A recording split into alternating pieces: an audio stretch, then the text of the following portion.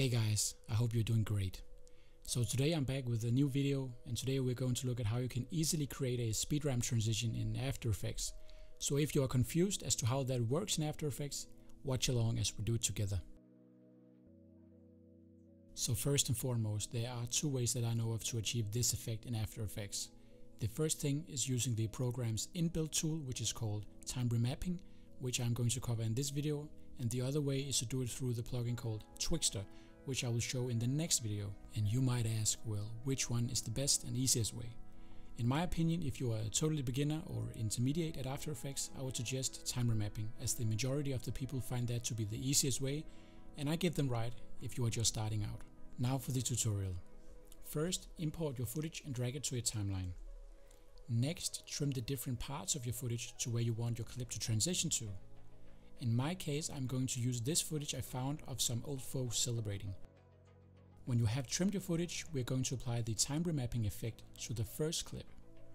You do that by pressing Ctrl, Alt and T at the same time. When applying this effect, we get a start and an end point.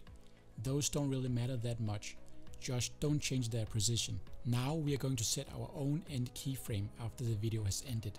When doing that, we just created another keyframe, and nothing has happened yet. Now drag the keyframe to when the clip ends. This will speed up the footage because it is telling us that the end of the video should happen at this exact keyframe. Therefore, we are speeding the video up when dragging it to the left. Dragging the keyframe to the right would of course slow the clip down instead of speeding it up. Now you should have your two keyframes with a more sped up clip. Select both keyframes and press F9. This is where the speed ramp effect is created. You see the keyframes change, and that is because they are not linear anymore, which means we can now change how they ease in and out. To do that, we will go into the graph editor tool and change the shape to this curve.